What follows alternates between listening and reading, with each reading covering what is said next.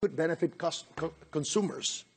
Finally, I will ask Ms. Donahue about the debt restructuring agreement PREPA signed with 70% of its bondholders, now pending before the Puerto Rico legislature. As Ms. Donahue will note, it took PREPA over 15 months to negotiate the agreement because PREPA lacks access to an orderly debt restructuring process, such as Chapter 9. The burden is on the government of Puerto Rico to make the case that this agreement is in the best interests of the American citizens of Puerto Rico. Thank you. I yield back. I thank Mr. Pierluisi for his statement, and I'd now like to recognize the ranking member of the full committee, Mr. Grijalva of Arizona, for an opening statement. Thank you very much, Mr. Chairman, for your courtesy. We appreciate you scheduling this hearing in response to Speaker Ryan's instructions to this committee to craft a responsible solution to Puerto Rico's budget disaster, indeed crisis, by the end of March. While exploring the energy challenges and opportunities facing Puerto Rico is a worthwhile topic, albeit somewhat disjointed from the fiscal reality that is going on right now in Puerto Rico, there's a larger issue here in Congress. Congress is denying Puerto Rico the ability to have an orderly restructuring of its unpayable debt. It's a major reason for the debt crisis. It's the main barrier to recovery, and that's even one of the primary energy challenges facing Puerto Rico. That's what we should be discussing today. According to the Treasury Department, which has been assisting the island with its debt issues, Puerto Rico is insolvent. Last June, Governor Garcia Padilla announced that Puerto Rico would not pay its debts.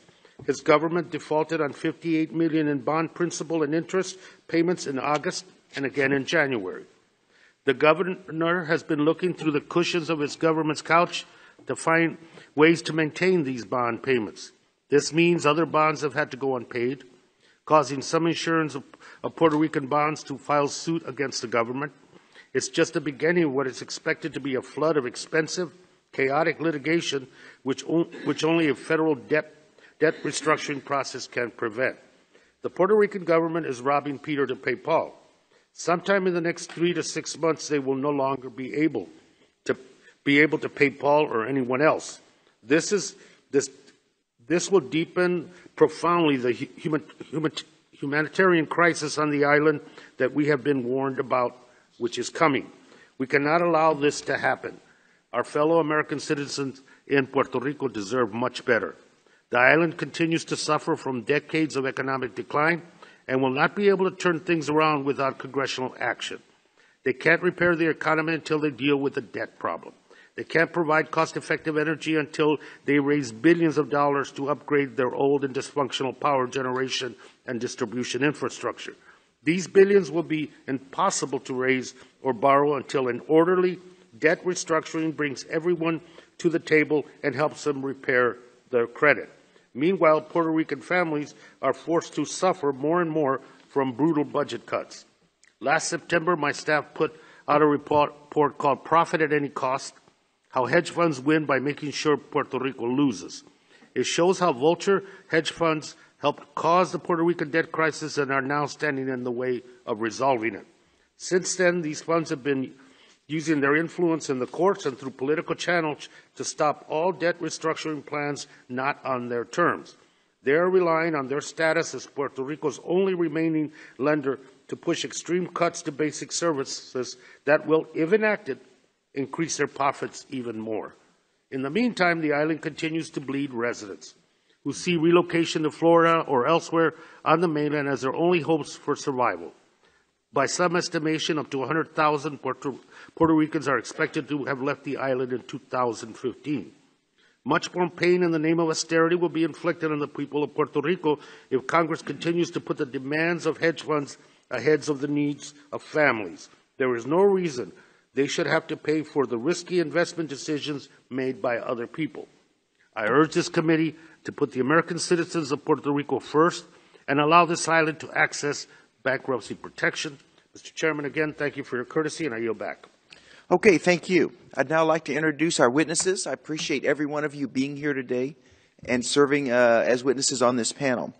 We have Ms. Lisa Donahue, Managing Director of Alex Partners, Mr. Jorge San Miguel, Chair of Environmental Law, Energy and Land Use of Ferreira Yili LLC, Mr. Carlos Rivera Velez, Chairman of the Board of the Puerto Rico Manufacturers Association, Mr. Josan Rossi, Chairman of the Board, Institute for a Sustainable and Competitive Economy of Puerto Rico, and Mr. Jaime Sanabria Hernandez, Co-President and General Manager for Finance and Administration of Eco Electrica LP.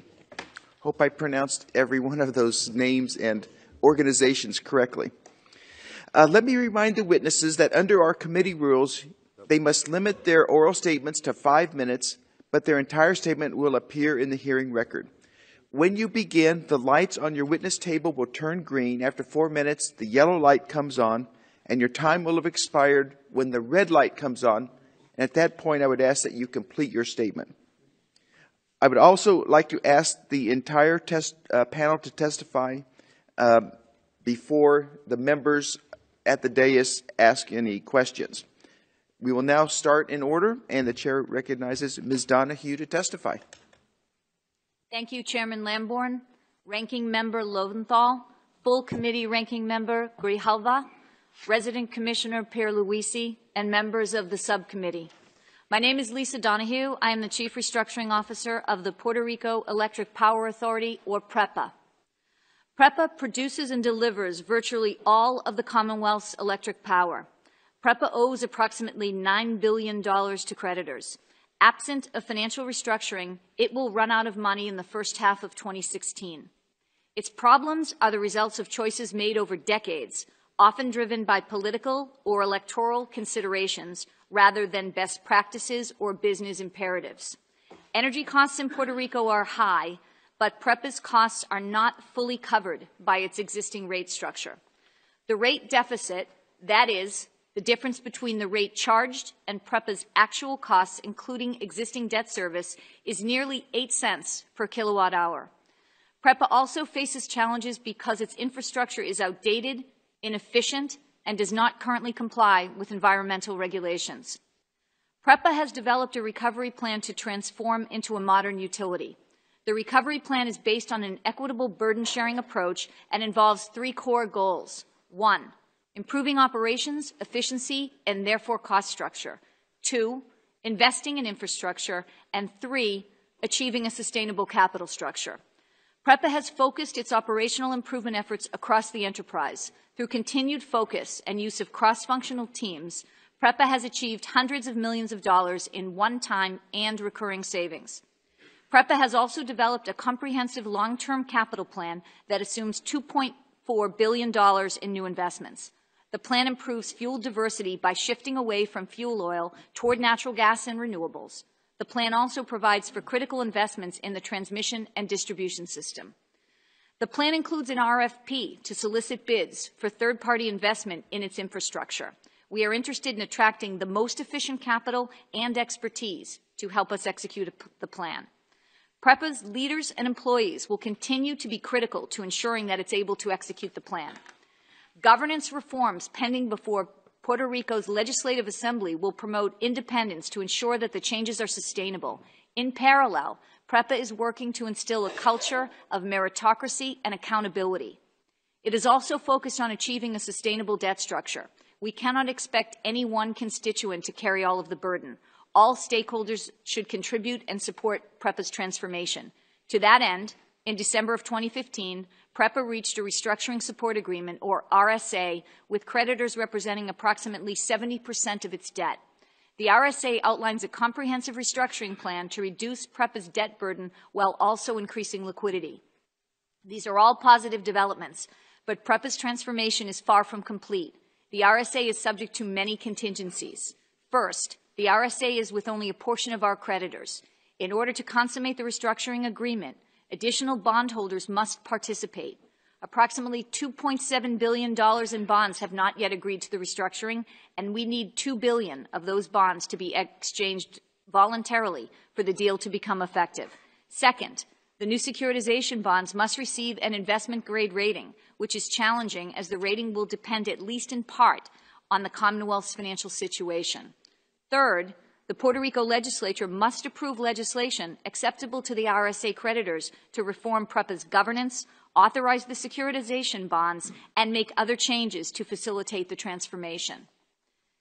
If it became available, an orderly restructuring regime under the Bankruptcy Code would greatly help PREPA efficiently implement the agreement with its creditors. It would allow the supermajority of supporting creditors to bind holdout creditors. It would improve the deal economics by ensuring 100% participation, and it would provide a faster process with greater legal certainty under the leadership of a federal judge. The stakes are high, and the human consequences of inaction are real. It goes without saying that electricity is the lifeblood of the Commonwealth. If the RSA terminates or we cannot consummate the recovery plan, we will be back to square one. PREPA could run out of money. Fuel supply could dry up. The safety and welfare of the Commonwealth and its people would be endangered. For these reasons, consummating PREPA's restructuring is critical to the social and economic well-being of the Commonwealth and its people. Thank you for the opportunity to participate in this hearing. I look forward to your questions. Okay, thank you. The chair now recognizes Mr. San Miguel to testify.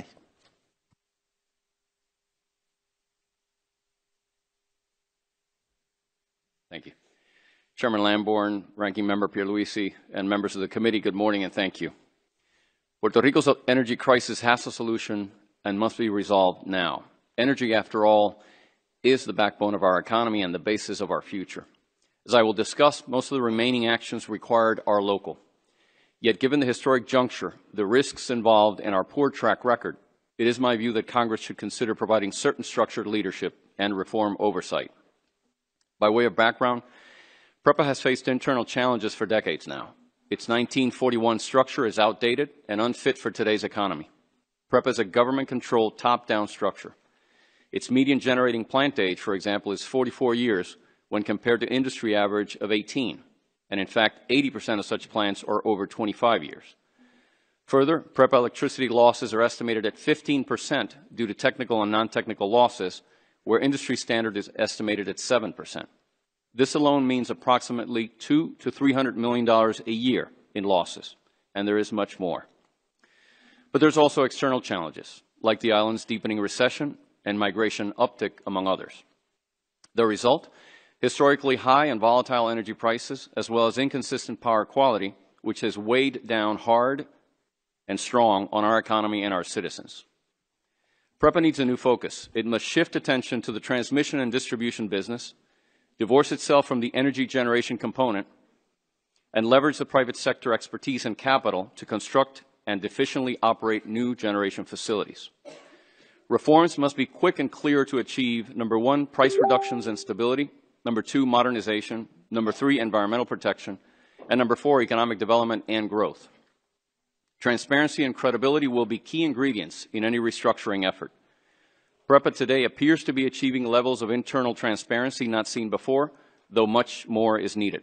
Operational efficiencies are starting to take hold. Yet the most important steps remain ahead of us, and significantly, most of these are within Puerto Rico's control. Let's review three such key actions. First, the government of Puerto Rico must quickly approve the PREPA Revitalization Act or a similar version. This bill was proposed by the current administration on November 4th, 2015. Second, we need an emergency permit reform. Permitting in Puerto Rico is a historic and unacceptable nightmare.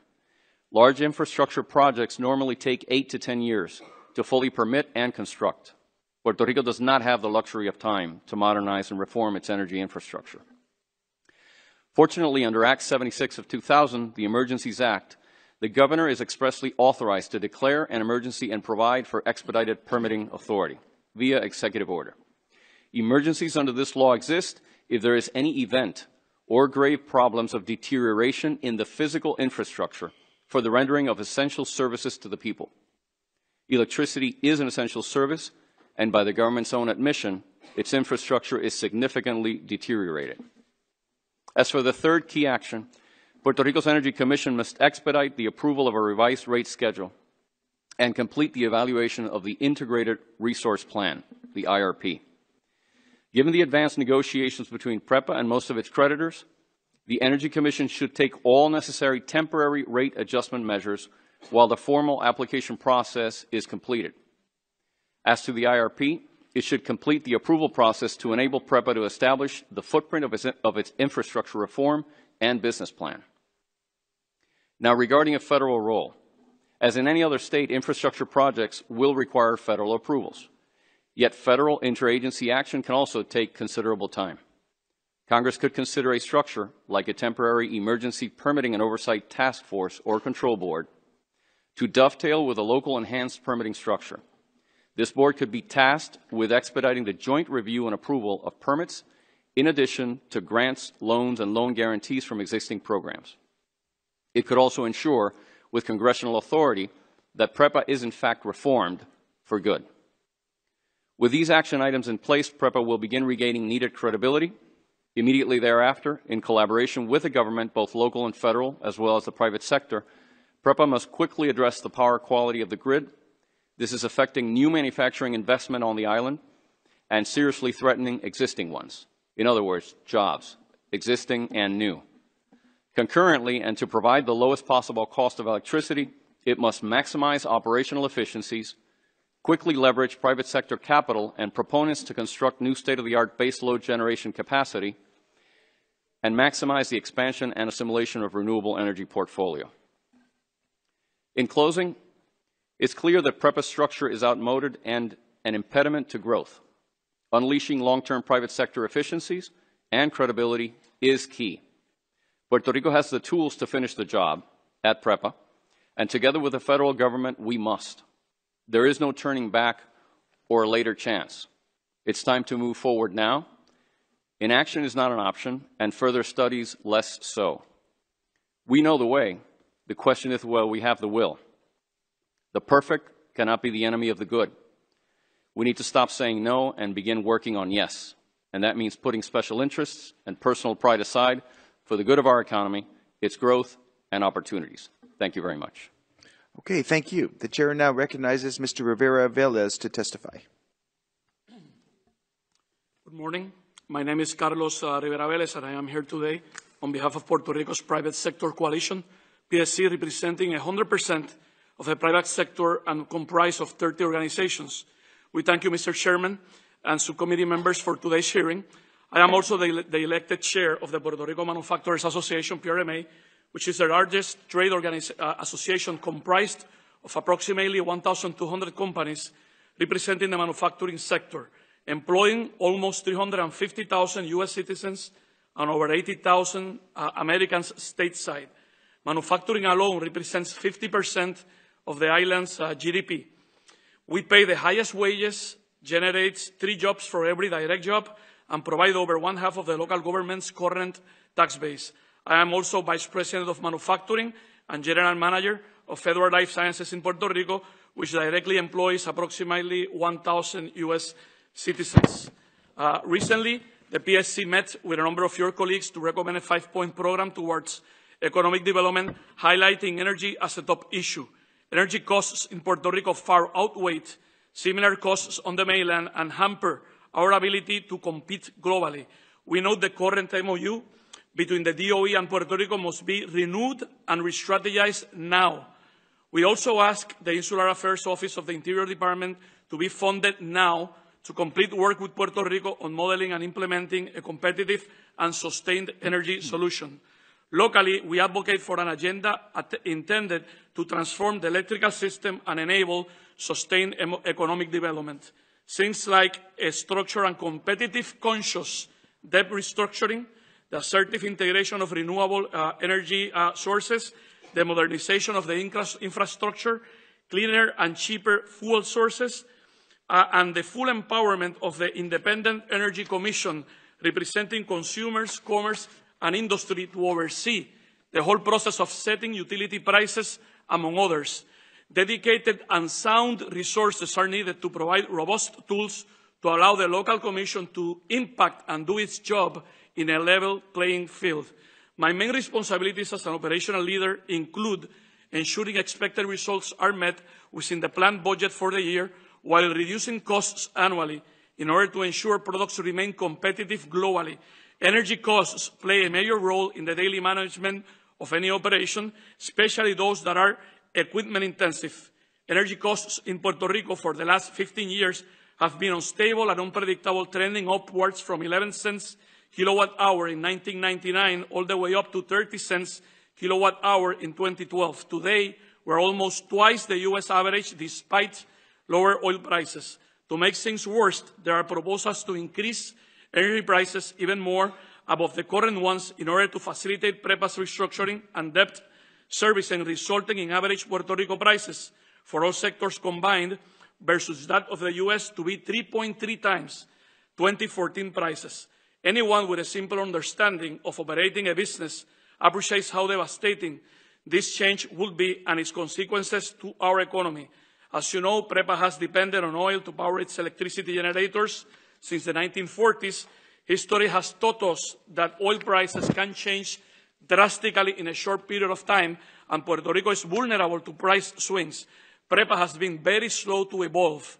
Many local businesses and manufacturers have taken their own initiatives to lower cost. At my facility, as an example, we have invested over $1 million just to convert to LED lighting and install more efficient equipment as part of an energy cost reduction strategy. Several large operations in manufacturing, consumer products, and retail markets have actually installed their own electricity generation capacity on site to ensure adequate power at a lower price, like cogeneration with propane, large solar panel arrays, etc. Notably, PREPA has resisted the ability of these companies to sell back to the grid or to initiate the practice of wheeling and sell to a neighboring facility. So small businesses cut costs by turning off the air conditioner or use it partially, use only a portion of the lights in the showroom, and lay off employees. In many cases, energy costs are significantly higher than payroll expenses. In the end, consumers will face higher prices and will look elsewhere, reducing demand, costing jobs for U.S. citizens in Puerto Rico and the mainland. Let me illustrate the example of a manufacturing plant. As despite our current challenges today, in Puerto Rico we continue to be a manufacturing powerhouse. Every time there are energy cost increases, the following dynamics occur in any manufacturing plant in Puerto Rico. The general manager needs to explain the financial variances and the reasons for it. He or she needs to look at implementing ways to compensate for the cost increase, typically reverting to decisions involving downsizing employment, delaying or canceling new investments or expansions.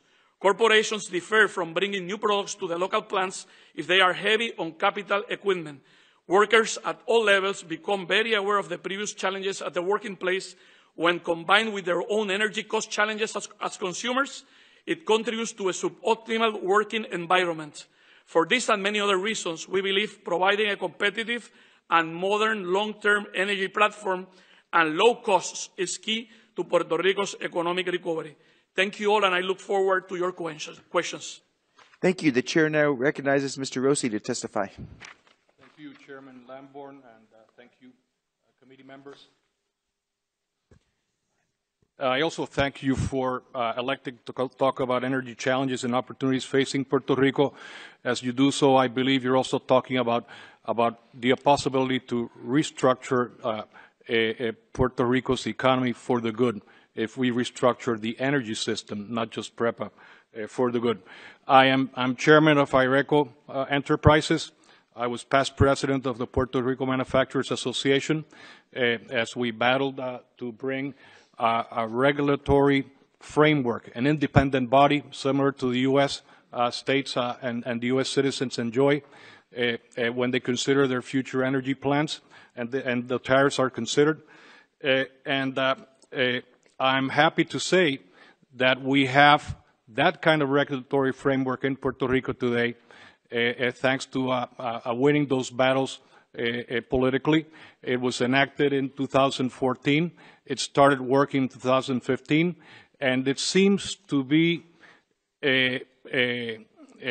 disregarded currently, not just by PREPA, but by a lot of our political leadership as an important tool to legally, morally, politically restructure our energy system. And PREPA should be completely subject, as well as its future plans, including the integrated resource plan that is present in proceedings in our Energy Commission in Puerto Rico, should be fully responsible to provide the information and be subject to the scrutiny of our regulatory body. Additionally, I propose that federal government has a role in this. There have been promises by the White House Task Force on Puerto Rico to do so over the years as it engages private sector leadership in Puerto Rico, similar to Pierluisi's, Resident Commissioner Pierluisi's comments. The DOI has been tasked with that as well by Congress, hasn't acted on it. The DOE recently, in early 2015, started implementation of its, they call it a playbook, implementation of an MOU with the government of Puerto Rico to assist technically with these improvements to our capacity building. Everybody in the private sector coalesced around the idea that the federal government could, through the DOE's technical expertise, improve our regulatory framework. Nothing has happened with that yet of any substance. So, in essence, I wanted to convey to the panel today and to the subcommittee that Puerto Ricans have tools, legal tools, similar to proven tools that the U.S. citizens use every day in the mainland to implement competitive, sustainable energy solutions through participation, as now I do, chairing the institute that presented testimony to you today, to achieve a balance that will favor the most amount of investment in the future to resolve the 50% part of the system that is obsolete, doesn't work, has no value to us. We shouldn't be paying rates to support that. Nobody here in the States would allow it as an intervener in a regulatory commission to be legally pass those costs to us.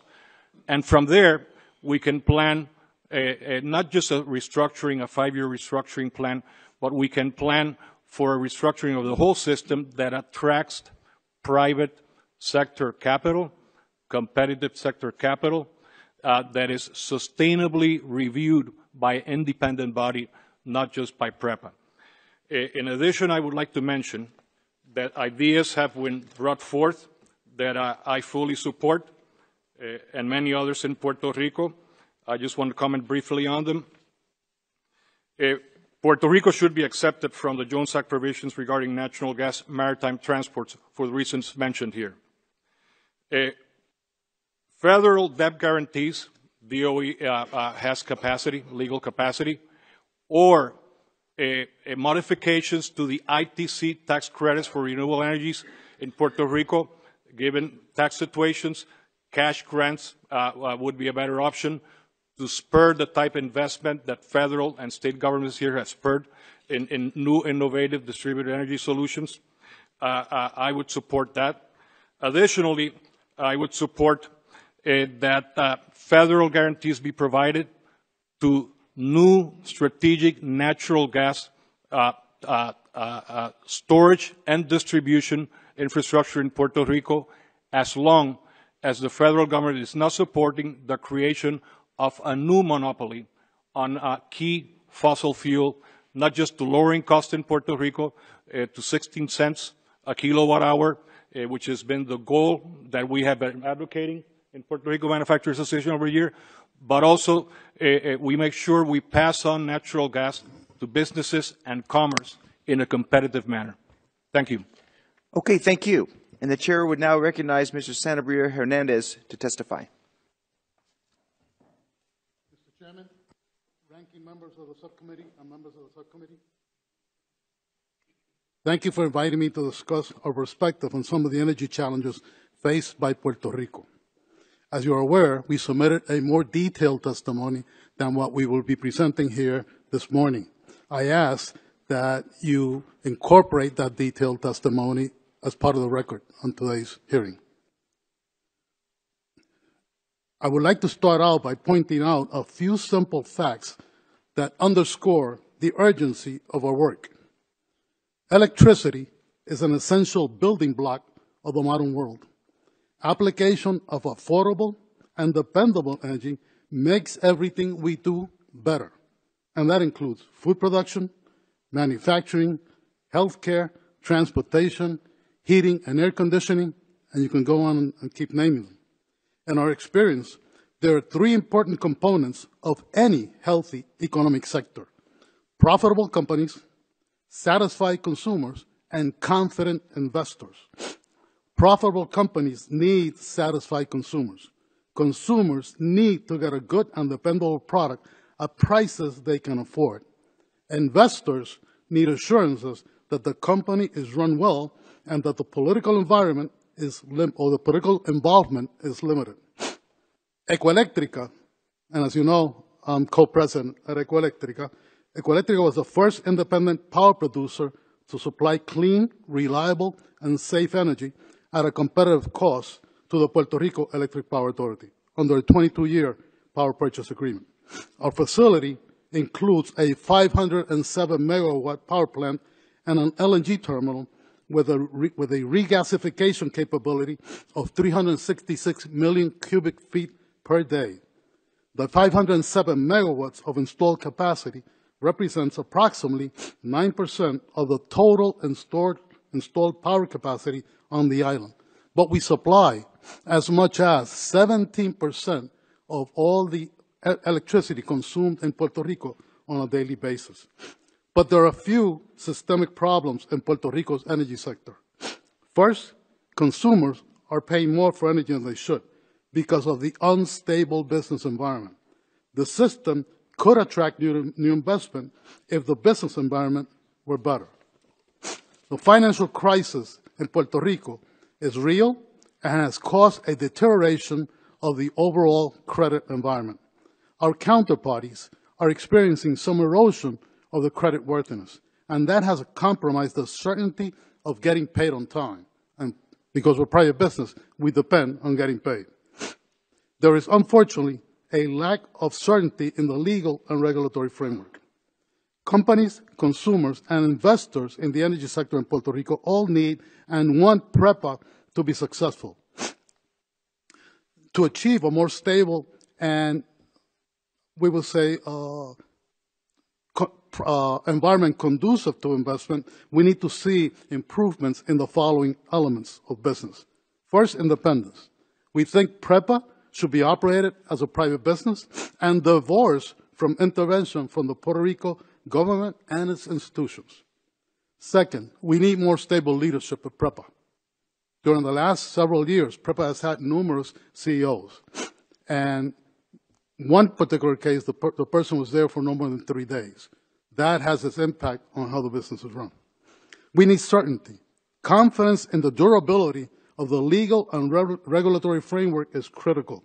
And as you know, investor confidence is undermined if that legal framework and regulatory framework is not structured and does not represent a confident framework in which to operate.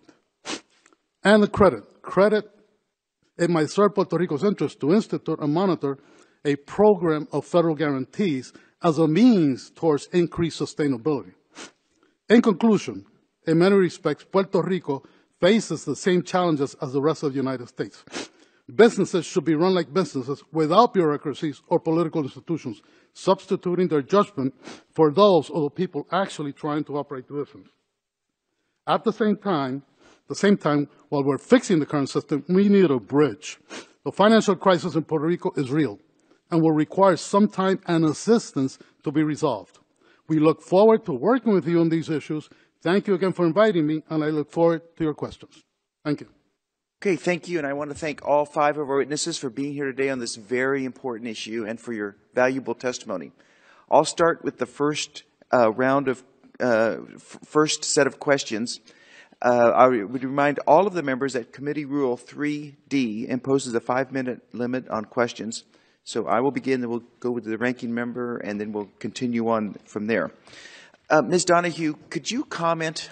I know you've only been there for a year and a half, but are there decisions or policies in place, previous decisions that have been made on Puerto Rico, on the island, that affect the competitiveness or the strength of the economy that you think should be revisited?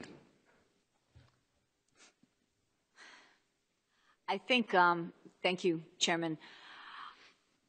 I think, as I mentioned in both my long-form testimony and my short testimony, that the PREPA issue was years, probably decades in the making. And I think, as other witnesses and Commissioner Pierluisi mentioned, one of the challenges that PREPA has, which makes it virtually impossible to do long-term strategic planning, is with every change in administration, the top 150 leaders in the company are switched out. So you're starting fresh, and this type of business, of course, involves long-term planning and long-term investment, which is one of the reasons why we have a 20 or 30-year IRP plan that we're looking at. Is you have to make critical long-term investment decisions. The permitting process is long, and those decisions have frequently been completely overturned, in some cases as much as building a pipeline only to dismantle it. So I do think that the structural challenges within PREPA, as a result of the shifting political agendas with subsequent administrations, make it very difficult for a long-term business to actually operate. Do you have any thoughts about employee benefits or wage laws?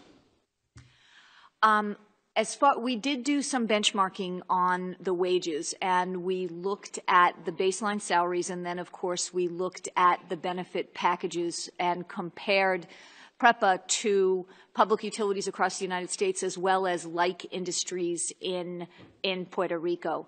And what we found, as far as the salaries were concerned, we were employing a very skilled labor base, so the salaries were fairly in line. It was on the benefit side that we felt that they were higher, in some cases significantly higher, than like utilities across the U.S. and like businesses across Puerto Rico. Okay. Thank you. Mr. San Miguel, you talked about privatization of the generation portion, not the transmission and distribution, but the generation portion of PREPA. Could you elaborate on that a little bit? And would that be well received, do you believe, in Puerto Rico? Sure. Thank you, Mr. Chairman. The concept there is really going more to a mainland-based business model. I mean, I think we have sitting here with us the representative from Ecoelectrica. It's one of the two main IPPs, independent power producers, on the island since the 1990s. Both Ecoelectrica and the other IPP baseload operation are the two cheapest sources of our energy into the PREPA grid. I think that's sufficient exhibit as to the efficiencies with which the private sector operates the power generation facilities, not just on the aging component, on the number of employees and so forth, but it's clear that the private market is much more efficient in that. And to the extent that we create the right structure through the IRP that Ms. Donahue has been mentioning and that has been presented for finalization with the Puerto Rico Energy Commission, that blueprint then sets the stage and the business model for processes to be engaged, like RFPs, for long-term concessions or public-private partnerships or RFPs that allow the private sector to seek the most efficient capital, construct at the greatest speed, and then operate with the greatest efficiency. And so that's generally what I'm alluding to. Are you aware that there may be investors waiting in the wings to make those kinds of investments should the structure you're talking about be put into place? In fact, I understand there are quite a few. I know from personal knowledge, having been contacted by people who may be interested, but are waiting to see if, in fact, the things I mentioned, for example, in my short version, if the Puerto Rico legislature approves the Revitalization Act and then the Energy Commission approves revised rates and the IRP, that's when the private sector has visibility and certainty, and that's why I mentioned credibility as a key factor in this reconstruction of PREPA and our energy infrastructure to propel economic development. There are plenty of world-class and U.S.-class proponents waiting to put together transactions that should be very favorable. My strong emphasis on the private sector carrying the generation component is more so because I think, as Ms. Donahue has explained and the IRP details, most of the assumptions made in the IRP are rather conservative. So they assume that PREPA will be carrying some or a great part of the capital expenditure. The view I'm trying to push is that that should not be on PREPA's back. You let the private sector do that, they do it much more efficiently, and those efficiencies are passed on to consumers. Okay, thank you. I'd now like to recognize the ranking member of the subcommittee, the delegate from Puerto Rico, Mr. Pierluisi. Thank you, Chairman. I should say ranking member for a day, but I am enjoying it. Actually, I'd say, for starters, that there's ample consensus in Puerto Rico, believe it or not, that we need more private capital in the energy sector. Even if you poll it, people want to see more companies like Ecoelectrica and AES, who's not here represented, doing business in Puerto Rico. They want to see more renewable projects like the one Pattern Energy has, is a wind project in the south of Puerto Rico. Even when you poll the people. The challenge is how you attract that capital to Puerto Rico. These days, very tough. What's happening is that Ms. Donahue spent 15 months negotiating a debt restructuring deal with the major creditors of PREPA, and managed to get a deal from 70% of the creditors. The challenge now is how do we enforce it on all, or at least attract all others to be part of this deal. And I have to raise it. I have to raise the fact that we didn't have Chapter 9 when you started, and we still don't have it. And some really don't like Chapter 9 because it's bankruptcy and so on. But bear in mind that when you have Chapter 9, one of the benefits of it is that a federal bankruptcy judge can enforce the plan on all the creditors, all stakeholders. And you wouldn't have the issue that you still have today. So I raised that, and I would like you to comment further as soon as I finish. The second issue I'm going to raise, which has been mentioned before here by several of the witnesses, is that we now have in Puerto Rico an energy commission, and that's important. I should acknowledge the presence of the president of the Senate of Puerto Rico, Eduardo Batia, who had a lead role in making that happen. It's important to have an energy commission because you need to regulate PREPA. PREPA is pretty much like a monopoly. And so one concern I'm raising, Ms. Donahue, and I want you to deal with it, is that I hear that this deal might not be respecting all the powers of the Energy Commission. I want to make sure that the Energy Commission will be approving any rate increase, and I don't want any, by the way, because it affects the economic development of Puerto Rico, or any other charge. I want the Energy Commission to oversee your restructuring proposal. So please, could you comment on both of these angles? You know, the fact that it's hard to attract capital when you're not financially stable, which is PREPA's case. Secondly, Energy Commission. Thank you, Commissioner. On the private capital, if I can expand on Mr. San Miguel's comments, we did run a request for expression of interest proposal. We went out and we got enormous interest, both in PREPA and also in the greater Puerto Rico. But I will say that one caveat from all of the participants is a stable and fixed PREPA as a counterparty. So the people that participated, the people that submitted proposals were real. They were real financial players, real operational players, and we are intending to use the results of that request for expression of interest to help us hone the RFP to test the market and see the likelihood of actually getting private capital and getting it into PREPA. As I mentioned in my short testimony and my long testimony, we want the best capital for the people of Puerto Rico, and we want the fastest capital. And the only way we're going to determine the likelihood and really be able to analyze if it makes any sense is to go out for a proposal. So that's point one. Point two, as far as the Energy Commission, I have enormous respect for the Energy Commission. We have had several formal meetings and informal meetings, and we worked in parallel with them on the silt regulation that came out in the fall.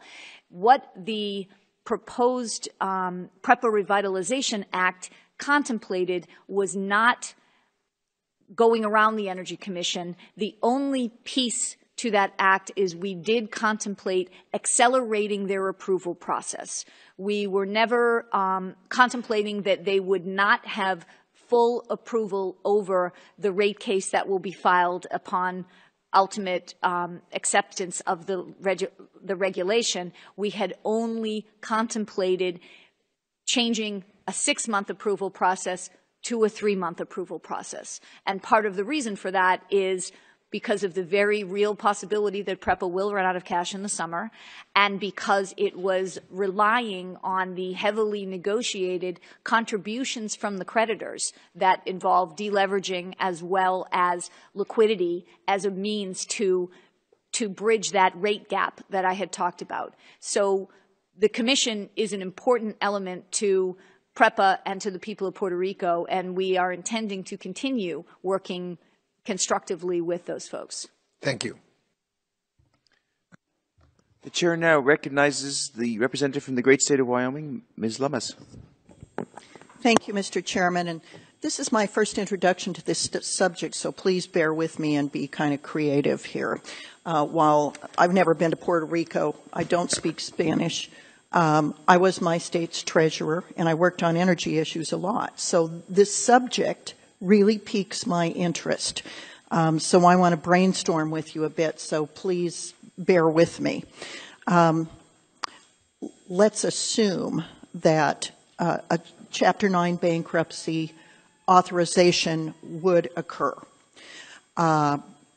If it did, presumably, based on what I've heard, it would take very specific milestones as conditions precedent to this Congress allowing Chapter 9 to be entered. And so I want to ask my questions based on that assumption. Let's assume we're going to authorize bankruptcy. But under certain conditions would have to be met before it could ever be entered.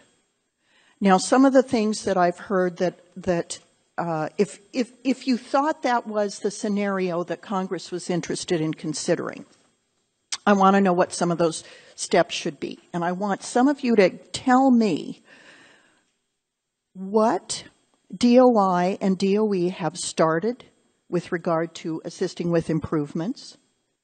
So somebody be thinking about that question. I want to know what kind of milestones, specific milestones, we would have to enact prior to, as conditions precedent to authorizing bankruptcy, how we can separate the Puerto Rican Congress from interference with PREPA, how we can work towards privatizing, so to speak, PREPA, how DOE specifically is discussing debt guarantees or modifications to tax credits. I know that's a mouthful, but that's only the beginning for me. But since I've blown through half of my time, just please have at it. I would start if I was a bankruptcy judge, and I'm not a lawyer, and I've never been in bankruptcy court, but a lot of people have been talking about it in Puerto Rico for PREPA, particularly. Given dire situation, everybody understands. I would start by saying, well, going forward, if this is going to be a viable business, under what regulatory framework? Yeah. And I would say the strongest. Countries. Can I interrupt you? What does the Energy Commission do now? Does it function like a public service commission? It battles in court to get PREPA to hand over documentation. Oh, man. It asks interveners to for help in framing the correct questions regarding the integrated resource plan that would be key to private capital coming in, because they understand that the ratepayers will be able to finance the burden. Eventually, it's going to be on the backs of the ratepayers. Those are the people financing the electrical system anywhere in the world. So I think it's key that that you have the strongest regulatory body, because that's where those decisions are made. May I ask Mr. San Miguel to weigh in on this huge array of questions I've asked? Sure.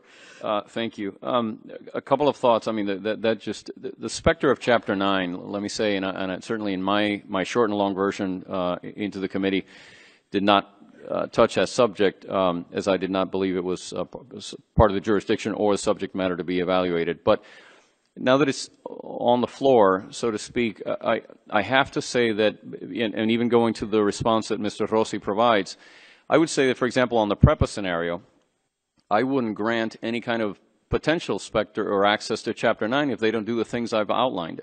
The 3 steps I've outlined are all within Puerto Rico's control. They can happen tomorrow. And I wouldn't come beg as an American citizen from the Congress unless I've done everything I can, and then I need more. And under that scenario, I would then go ahead and plead for additional support with the credibility and the track record that I have done what I can. Some may remain, and I need some assistance to finish the job. Having said that, on the Chapter 9 issue, I think I feel very strongly, and I differ a bit from our Congressman Pierluisi, who I trust tremendously and have known for over 25 years. On the Chapter 9 issue, as a person who believes in our right to statehood, I can't think of it unless we resolve the political relations issue with Puerto Rico.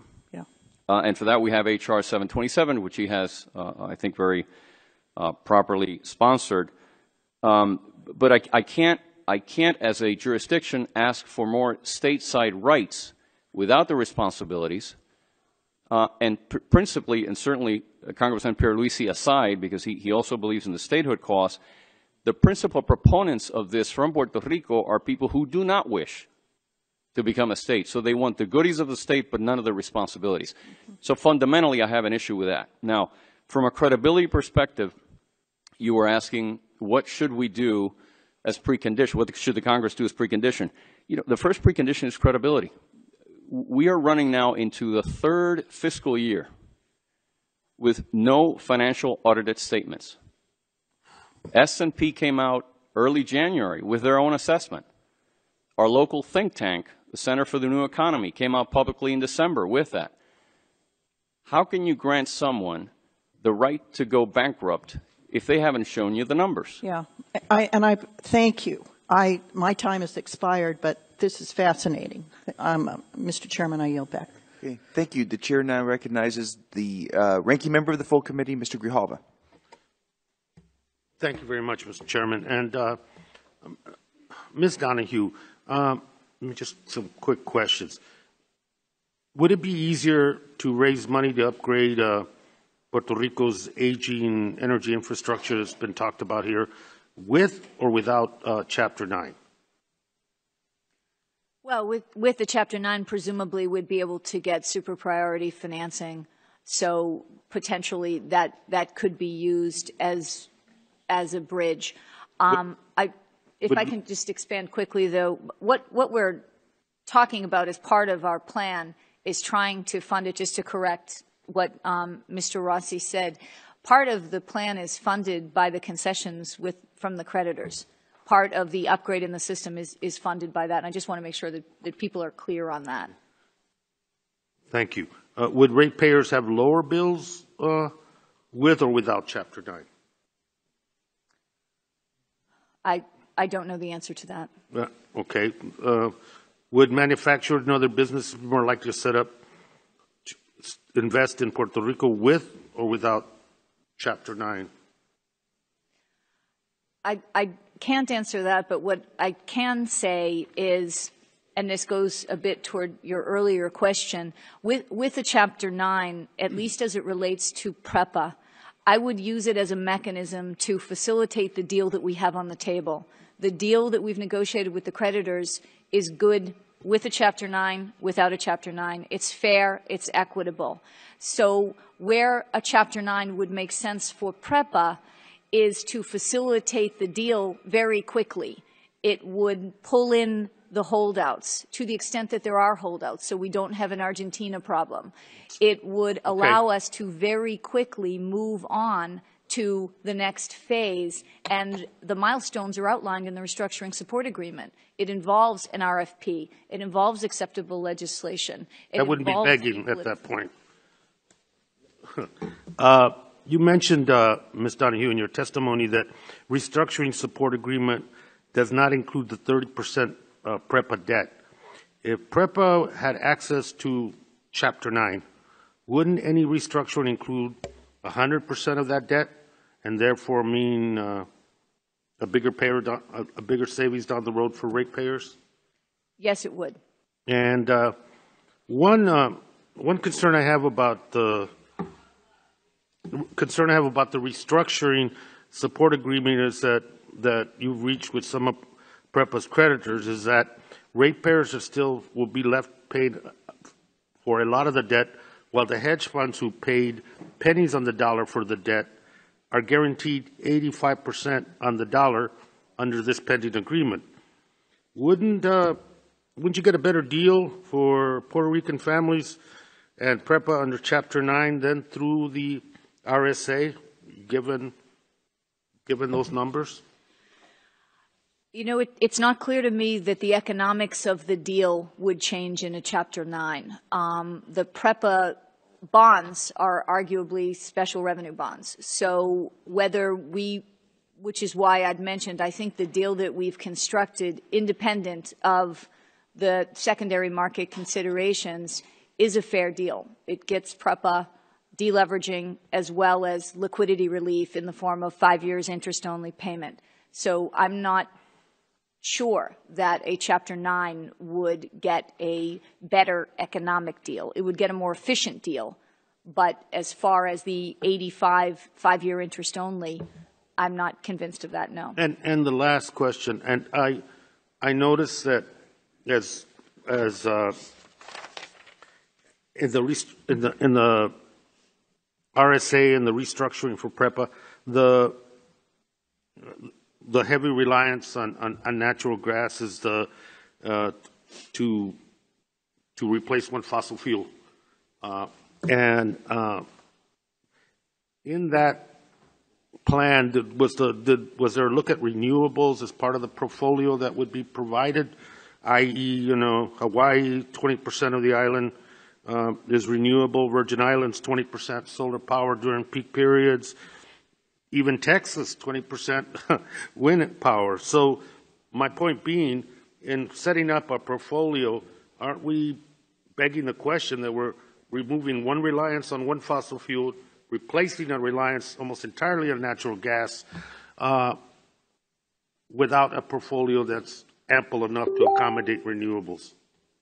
The IRP and the PREPA transformation plan does rely on fuel diversification, and as part of that does integrate renewables into the system over time. What percentage of that in that RTA would you say is a renewable part of the renewable? Well, we're going from 200 megawatts of commercial grade up to approximately 1,200 by the end of the IRP.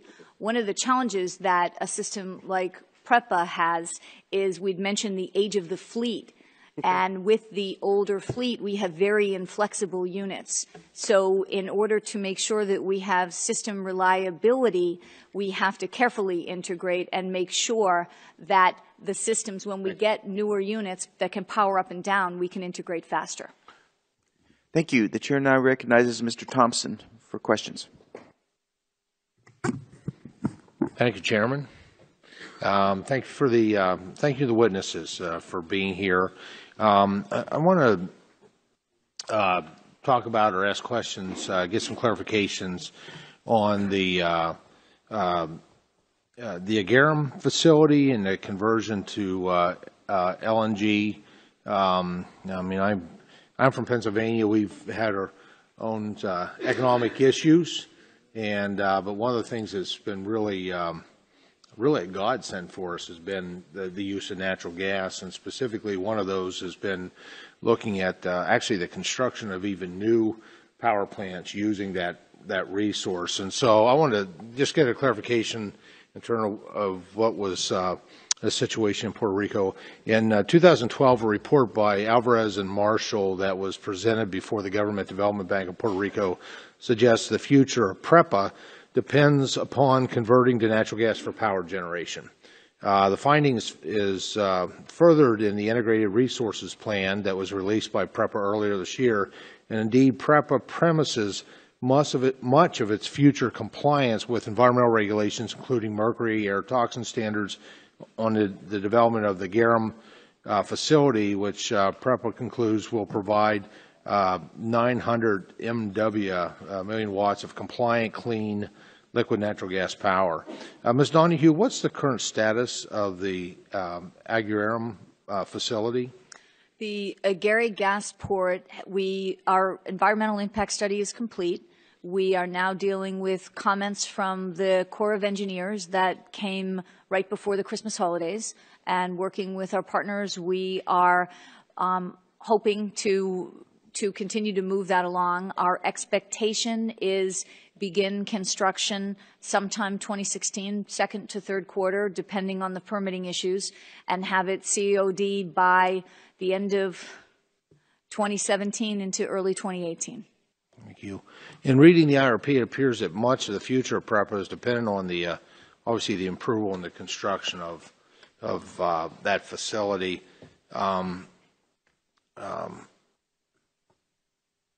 Ms. Donahue, what will PREPA do if that facility fails to come online? Well, as you know, it is a big piece of our IRP and therefore also getting to EPA compliance on mass regulations.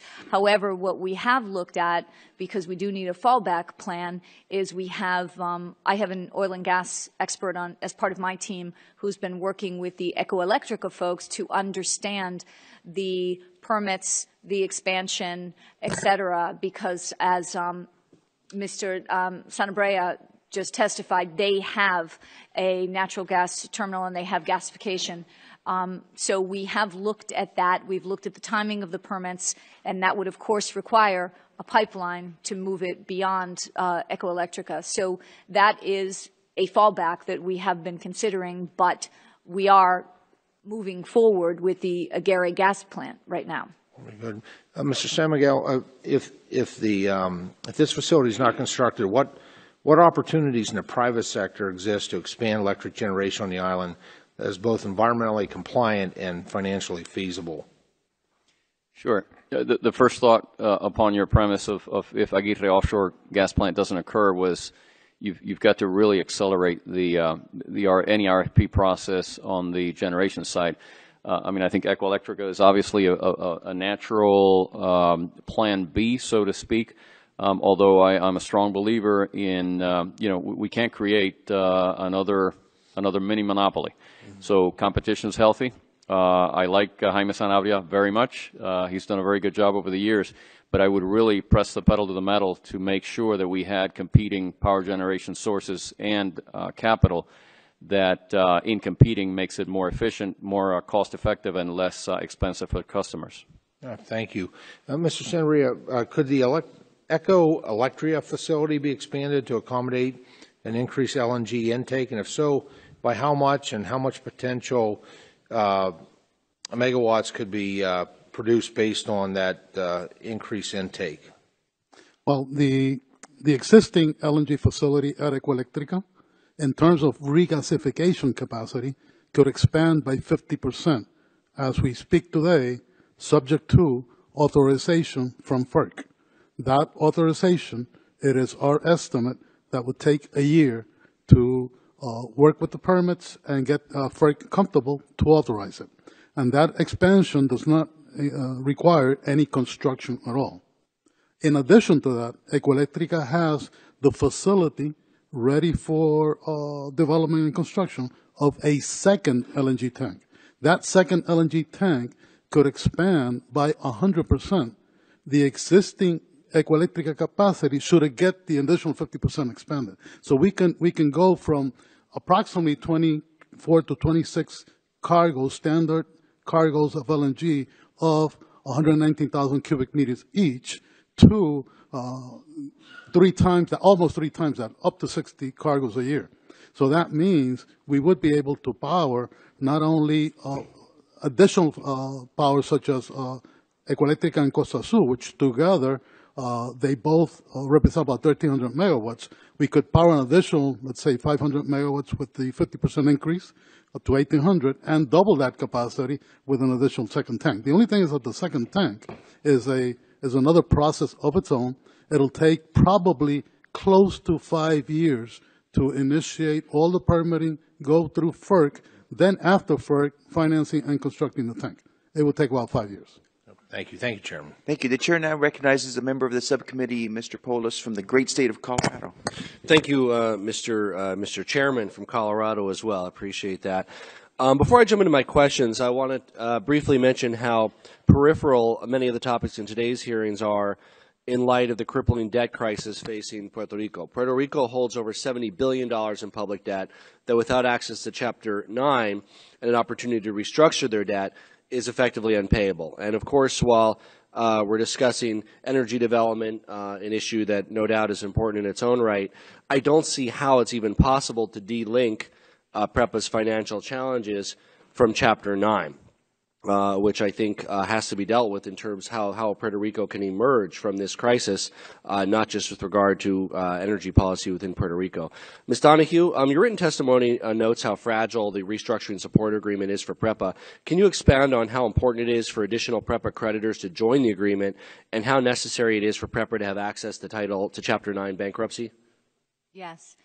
The restructuring support agreement requires that after the exchange, only $700 million of debt of the current existing bonds remain outstanding. So that means of the $2.7 billion of debt that is currently not part of the restructuring support agreement, $2 billion of it must voluntarily exchange.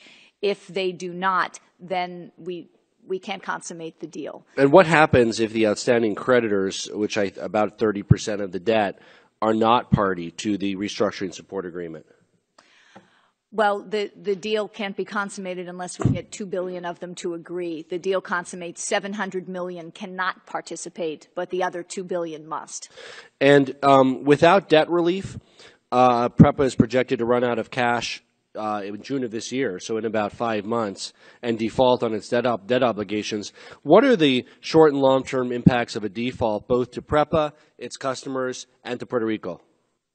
Well, I think that PREPA faced it in July of 2014, which was the inflection point to getting a CRO and actually getting the negotiation point. There was an issue where the main fuel supplier at the time was Petrobras, refused to ship without cash in advance. So if there is no suppliers that will be willing to supply fuel, then that would mean that they won't be able to generate power. And that would also mean then that we would be in a situation where there would have to be blackouts and major conservation. It would be, in my opinion, a disaster if PREPA were to run out of cash and not have the ability to provide. And these are both residential blackouts as well as businesses that would lose power as well? It would be blackouts across the island, yes. Yeah, which, in terms of maintaining competitiveness and jobs in the tax base that would evaporate very quickly if there was not a reliable power source. One thing that I noticed in the background is that unlike most areas on the mainland, Puerto Rico uses quite a bit of fuel oil with regard to power generation. And I'd like to, and whoever's area of expertise this is, the impact of the reduction of oil prices from about $90 a barrel down to $30 a barrel, how much does that lead to a cost reduction of electricity in the island of Puerto Rico? It's been a significant factor. The initiatives that the team has implemented has resulted in approximately 1 cent. The difference between the high point of August of 2014, when it was about 28, 29, it's now closer to 17 or 18. I also saw that Puerto Rico has a renewable portfolio standard of 12% by 2015 and 15% by 2020. To put that in contrast to the state that Mr. Lambourne and I hail from, we have a 30% renewable energy portfolio standard by 2020, roughly twice that of Puerto Rico. Ms. Donahue, would you be able to address how higher renewable portfolio standards can lead to more predictable electricity pricing over time and make the economy less subject to spikes in oil prices? Well, I think what it would do is it would allow the fuel diversification that we talked about. You'd have less reliance. But until there is stored power, solar still remains intermittent. So you still would need the reserve power. And unlike Colorado, the great state of Colorado, we don't have the ability to shed load. We are a closed system. So it's that much more important that we have the reserve power and the backup power to make sure that when the sun doesn't shine, that the power and the system can still reliably provide. So that's part of the reason why our standards are lower, because of the older systems. And once we have newer systems that can power up and power down much faster, we can integrate much faster. I thank the Chairman for the time and hope that we can soon continue our committee's work with the issues surrounding Chapter 9, and I yield back. Well, we would, except that's outside the jurisdiction of our committee. The Chair now recognizes the gentleman from Idaho, Mr. Labrador. Thank you, Mr. Chairman, and I want to thank each and every one of you for being here today. Before I begin my questioning, I really want to make an important point, something that I'm very concerned about, that nothing said in this hearing, nothing said by the leadership of this conference or this Congress should in any way be interpreted as encouraging the government of Puerto Rico or PREPA to delay addressing their own fiscal situations. I think that's really, really important. I and other members of Congress will not support federal legislative action on this issue if those responsible for the debt do not act in good faith to work to come up with their own viable solutions. You don't need Congress to help you be responsible. There's a lot of things that you can do to become responsible. Significant reforms must be made, and serious negotiations with creditors should be undertaken and finalized, including the restructuring agreement that PREPA reached with its creditors in December. Ms. Donahue, thank you for being here today. If the Puerto Rican legislature fails to pass both the operational and securitization portions of the legislation by January 22nd, what happens? Two things happen. The restructuring support agreement will no longer be valid, and we have negotiated with our creditors that they will lend back to us $115 million that we paid in January to help us bridge our liquidity crisis. That will also, they will not be required to do that as well. Thank you. Briefly, could you describe the additional provisions that you're seeking the legislature to approve? It comes in, we're looking for an ability to actually implement a meritocracy, meaning key performance indicators and bonuses based on performance.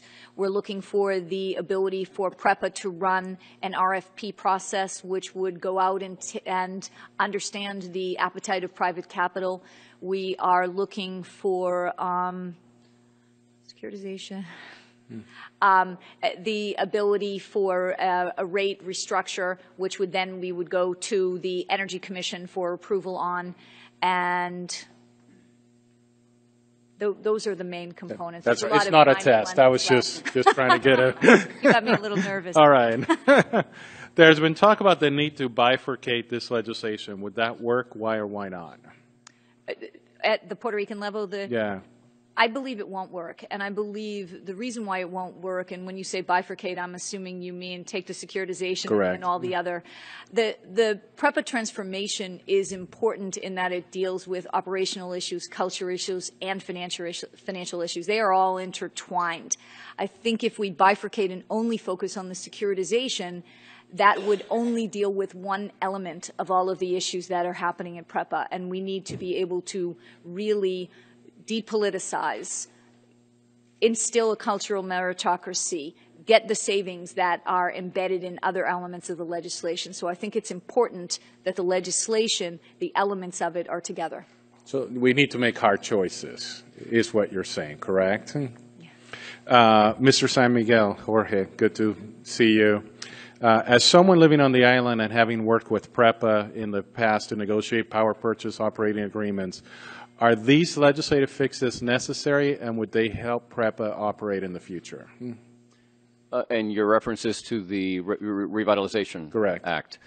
You know, as I mentioned in my short piece, Congressman, I don't think it's a perfect piece, but it's a move way ahead of where PREPA has been.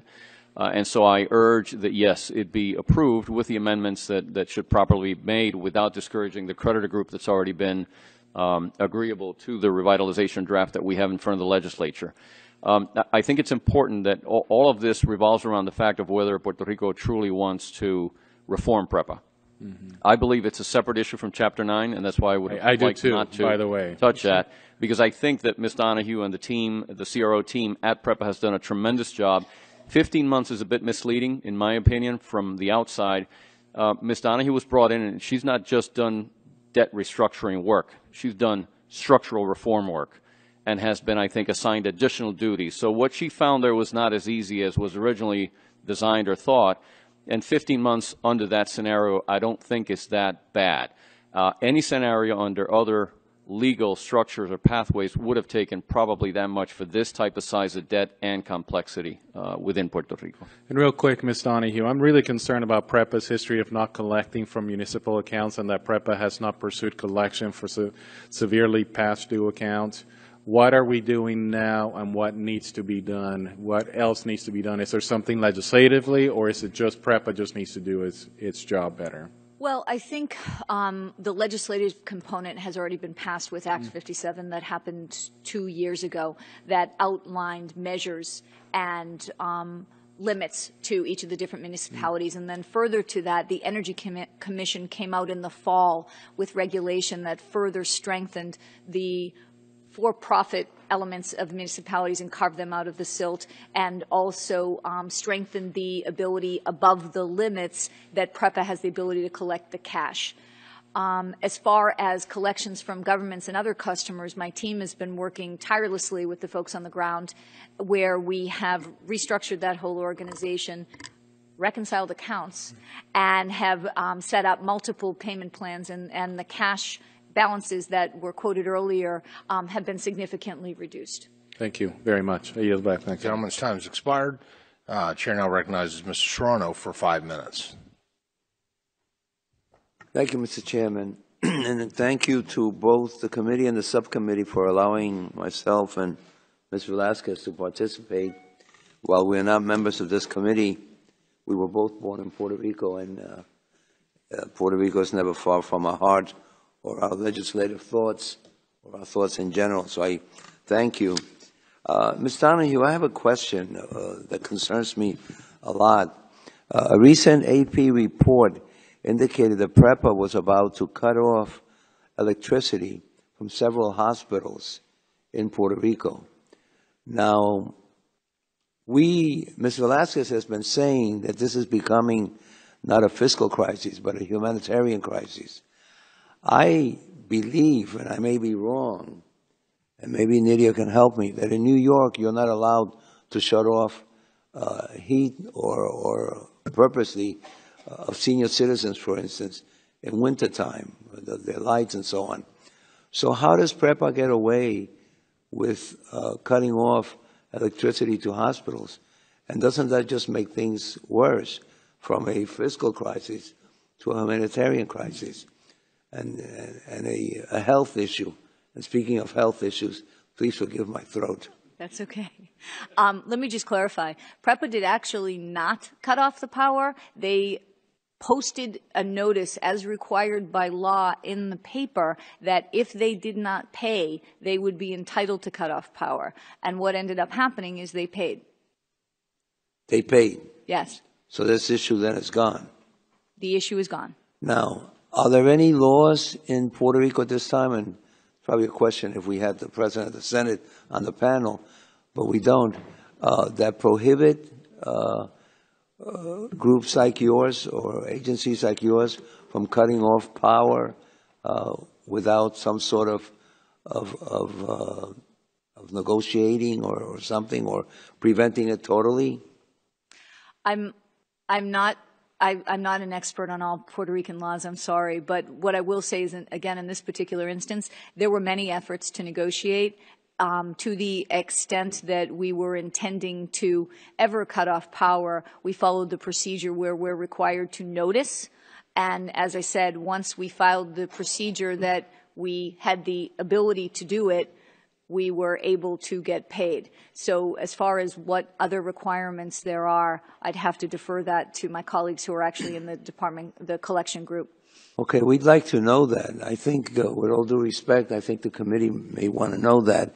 And lastly, on this part, are there other hospitals that are in arrears right now, or any medical institutions, any schools that are in arrears? The Department of Education is definitely in arrears. I'm going to have to get back to you on the specifics of individual accounts, but I am aware that we are trying to work out a payment plan with the Department of Education as well. Okay. For anyone on the panel who wishes to answer this, and it's a question we ask ourselves here all the time, many would say, why, during a fiscal crisis, have a hearing on the energy issue in Puerto Rico? What is, briefly, the relationship between energy issues and the economy and the fiscal crisis right now? Anyone who wants to answer that? Yes, sir. Thank you, Congressman. You know, one of the things I mentioned in my short piece was the power quality issue. I mean, generally speaking, the energy and electricity is the backbone of our society, of our island, and our homes and businesses. One little item on power quality that has to do with voltage and sustainability of that voltage, for example, is affecting our capacity to attract new manufacturing investment, and it's threatening existing manufacturing. There are, for example, 10 manufacturing entities on the island that currently produce, or generate, I should say, almost a third of the revenues, tax collections for the government of Puerto Rico. If we don't take care of that sort of infrastructure ailment, we threaten not just a hospital, we threaten thousands of jobs and 33% or 30% of our general revenues right now. So there are huge elements behind this, the importance and significance of this energy infrastructure crisis that we're so near and close to finalizing with the RSA, approval by the legislature, action, quick action, I should say, by the Energy Commission, and then letting the CRO and the PREPA team go on to securitization and the rest of the issues that must be taken care of. Now, just a footnote. Chapter 9, no judge under Chapter 9 is going to approve me the Revitalization Act. They're not going to approve me the rates. They're not going to approve me the IRP. And they're not going to help me with securitization. In fact, Chapter 9 Spectre could actually lower the possibilities of getting positive credit rating on a securitization structure. So we're very close. Without having this dark cloud near us, I think delinking this from Chapter 9 is critical. We are very close to getting a PREPA transaction done. With respect to the holdouts, I'm not privy to the details of the transaction, but if the offer made under the RSA is above their current trading price, which is pretty low, it's likely those holdouts will come in. And if they don't come in, the deal doesn't necessarily fall through. Existing creditors could step in for part of that debt. So I think we need to be very cautious and not introduce into a very advanced negotiating stage something that could be very unsettling and does not resolve my Revitalization Act approval, my energy rates revisions, and my IRP completion. I will also like to add, if you allow me, okay, being the representative of the manufacturing sector and the private sector, you know, energy is one of the main components of the equation called operation costs. Example, today, in the local news, Procter & Gamble, after 30 years, is closing their facility, you know, and they are going to be eliminating 230 jobs. And basically, you know, one of the reasons stated in the communication was that operational cost challenges. You will never hear energy, energy, energy, but when you talk to colleagues, you know that energy is a very important component. One of the main issues that we have been fighting for the last 15 years is this trend going up, up, up. There's uncertainty that the whole situation brings is holding investments in the manufacturing facilities that typically are geared towards improving capacity, bringing new products in. And in reality, when you look at the whole scenario, you know, everybody is waiting to see what happens. And in reality, what we need now and not tomorrow is, again, cheaper energy costs that when I compare, you know, let's say when I look at Singapore, I look at Costa Rica, I look at the Dominican Republic, and I look at Puerto Rico at twice those rates, you know, I cannot compete even inside, you know, the manufacturing networks that we already have. So it's a very, very tough challenge. And I want to say lastly that it's important that whatever we talk here, you know, sustained economic development is key, that whatever we do in energy is in a sustained way. And we, the private sector, want to work with you doing that because you know what? If not, in 5 or 10 years, we will be here talking again about the same issue. Yeah. Thank you, Mr. Rivera. Thank you, Mr. Chairman. Thank you. Now, recognize the gentleman from Michigan, Dr. Benchak, for 5 minutes. Thank you, Mr. Chairman. Thank you all for being here this morning. Apparently, PREPA's power generation is a combination of PREPA-owned generation as well as contracted power generation. What's your opinion as to whether that combination should be changed? Ms. Donahue? I think that for sure the Ecoelectrica facilities and the AES facilities, as other witnesses have testified, are more efficient and cheaper energy providers than the outdated PREPA systems. So one of the things that we are looking at is the possibility of going out for an RFP to determine the best way to get the most reliable, cheapest form of capital and ultimately source of power onto the island. So we're looking at that, yes. All right. Mr. Sanabria, do you have an opinion there? Well, we believe, and I said it in my testimony, that PREPA should look at privatizing its operations, actually either through actual privatization or through private management of the utility. The generation piece, obviously, would be more competitive and it would contribute more in terms of lower cost to Puerto Rico if it were completely privatized to compete one with the other. Thank you. Apparently, an Alvarez and Marshall presentation on June 11, 2012 suggested that the future for PREPA depends on converting to natural gas for power generation, but there's very little natural gas infrastructure. They say that there should be either LNG or via a pipeline, but neither one of these things has happened. Can new gas infrastructure be achieved? What's the solution there, Ms. Donahue? Do you have a answer? Yes. The Agary Gasport is the project that's currently under consideration and has gone through most of the permitting process. We still have some questions with the Army Corps of Engineers, and we're hoping to resolve that shortly so that we can finalize the permitting process, begin construction, and have the Agary Natural Gas Port online by the end of 2017, beginning of 2018. Mr. Sanabria, do you have any comment as well? Oh, we mentioned a little while ago that there's capability of expanding, in Ecoelectrica's case, the existing LNG terminal. So that's an option that PREPA has. Obviously, they have the IRP in process, and it's to their best interest to do the most effective and efficient development for PREPA. But the options are there to increase the intake of LNG into the island and to maximize its use in power generation. All right, thank you. Well, this just really emphasizes the importance of energy in our economy. And to me, Puerto Rico is sort of a microcosm of our entire country. You know, we are subject to increased energy costs, because we have standards that we want to have a clean environment. And other places around the world do not have those standards.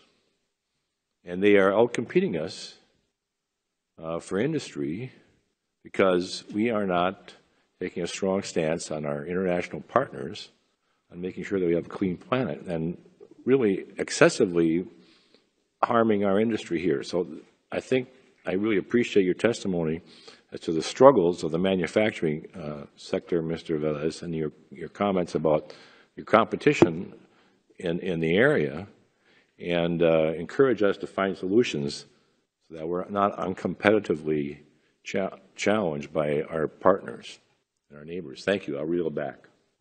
Gentleman yells back. Please recognize Mrs. Valquez for 5 minutes. Thank you, Mr. Chairman. And I, too, want to thank the committee for allowing Congressman Serrano and myself to be here. As you know, we were born in Puerto Rico, and we have almost 5 million Puerto Ricans in the mainland who really care deeply about what's going on in Puerto Rico. I, too, believe that PREPA, the monopoly, has to come to an end. We need to diversify the energy sector in Puerto Rico. And I do agree with my colleague, Labrador, in saying that Puerto Rico has to take responsibility. But I, too, will say that Congress also has to take responsibility. It was Congress who gave Puerto Rico bankruptcy protection from 1933 to 1984. When the law was reformed, Puerto Rico was excluded. When you check the congressional record, no reason whatsoever why Puerto Rico was excluded. So that is one.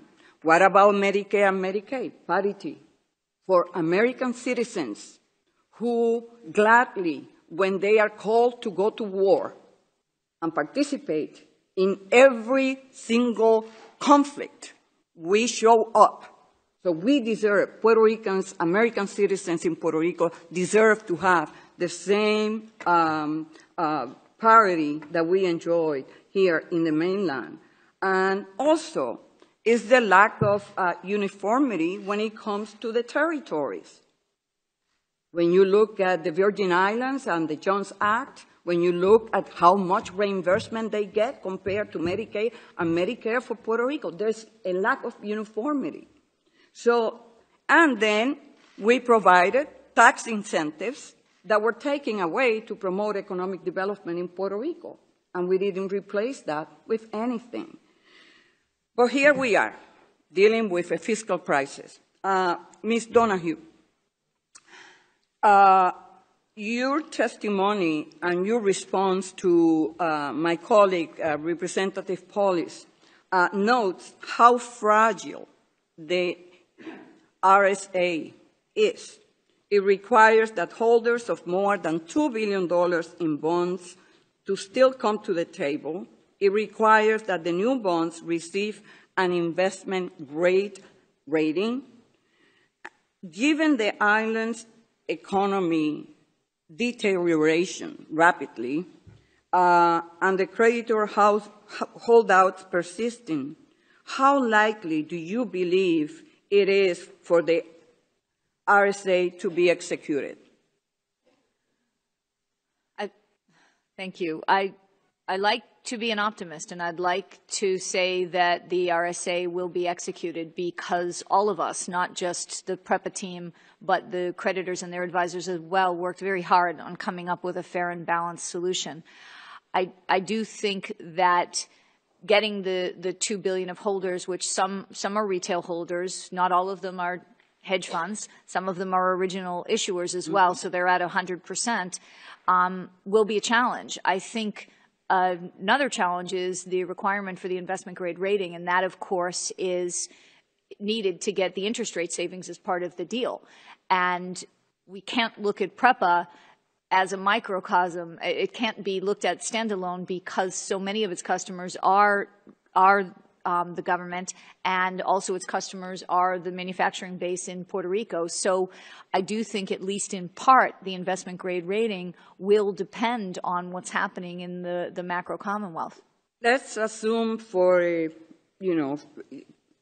as a point of discussion, if these conditions are not met, the RSA falls apart. It will fall apart. It would fall apart. We would certainly have to be back at the table with our creditors. Okay. So we recognize how tenuous the RSA is. But many are suggesting that since an RSA is in place, PREPA is in the clear. And when you look at, from the New York Times article to Bloomberg, all the papers, they just look at this as, Puerto Rico's coming out, and we're going to have a real solution. The whole discussion is to demonstrate that without Chapter 9 is going to be an uphill battle. Don't you think so? Well, as I mentioned, I think that for PREPA, I think we would use Chapter 9 as part of a prepackaged deal. We've got the agreement with our creditors. We would use it to more efficiently accomplish and facilitate the restructuring that's on the table. I don't think you can say that PREPA is completely done. I think the RSA, although, again, highly negotiated, highly structured, good faith, good intentioned, there are contingencies that must be met, and if they're not met, we will be back at the table. And you're going to have thousands and thousands of Puerto Ricans leaving the island, coming here to the mainland. Mr. Chairman, I think that it is their responsibility, and I know someone raised the issue that this is not the committee of jurisdiction when it comes to bankruptcy. But the administration sent a proposal here with 4 pillars, and one of them is territorial bankruptcy. That will fall under the jurisdiction of this committee. We need to do something, and I hope that collectively we seek for a legislative solution that will provide the kind of peace to the people in Puerto Rico and the choice and the options for Puerto Ricans to deal with their own destiny, and for people to be able to make the choice to stay in Puerto Rico and not being forced out of the island to come to the mainland. Thank you, and I yield back. Gentlelady's time has expired. The chair now recognizes the distinguished chairman of the Full Natural Resource Committee, Mr. Bishop, for 5 minutes. Thank you. Let me hit a couple of questions here quickly, and I'm going to say within 5 minutes. So, first of all, Ms. Donahue, if I could ask you, in your testimony, you summarized basically that PREPA needs financial restructuring, operational improvements, federal permits for an LNG facility, energy loan guarantees, government's reforms, and the Legislative Assembly to approve the RSA. I'm assuming that all of these are critical to remain a viable entity, but how many of these are in PREPA's control? The operational efficiencies are in PREPA's control, and we're executing on those. The rest are simply out of... The rest are you need some assistance to do that. I wanted to think through it, but that's correct. Does PREPA have these so-called trust employees, and what are trust employees? PREPA does have trust employees. PREPA has approximately 170 trust employees, and the trust employees are what they sound like. They're trusted people that are put in with the administrative changes. All right. Mr. Senabrera, I hope I'm even coming close to that name. Ecoelectrica originally entered into a 22-year contract with PREPA. How many years do you have left on that contract? 6 years. Your testimony, you noted, without a surety of payment, it will be difficult for anybody to justify itself in Puerto Rico energy sector. How does that statement actually relate to Ecoelectrica? Well, Ecoelectrica, and what we wanted to do was present the facts as they exist today. Ecoelectrica, for the last 8 years, has experienced that, or has been collecting from PREPA on a past-due basis. Our receivables are not current. PREPA is not paying on a current basis. But as soon as Ms. Donahue stepped in as Chief Restructuring Officer, we're able to sit and negotiate a scheme for payment, and she's been meeting that for the last year and a half, and we have been able to continue to operate, and our investors are content with the environment right now as it stands. But it doesn't take away the matter that our receivables in terms of past due are on an average at around 30 days over the contract terms, and the contract terms itself were 47 days after the close of the month. So receivables are collected on a 77 calendar day basis or above that. I've got it. So then how do you envision Puerto Rico recovering its credit worthiness? Well, I think there's and you got like 1 minute to do that. I'm sorry. There's many steps Puerto Rico needs to take. The first of all is realize that it needs to meet all its commitments. Contractual commitments are signed because you intend to meet them. So from that perspective, you need to ingrain or install that framework of mind. Now, the way we envision that we may proceed would be if there was some type of assistance or aid, be it in the form of guarantees, be in the form of other types of assistance that can help Ecoelectrica and any future investor feel comfortable. Would those guarantees then give what you said, your deficiency of certainty in legal and a regulatory framework? Would those guarantees be part of that process? That would be part of the process. But also the legislature in Puerto Rico needs to realize that they cannot focus undermining, if that's the right word, the contractual relationships that exist whenever legislation is enacted. So you need a legislative assistance at the same time. Let me yield 1 minute to Mr. Labrador, if I could.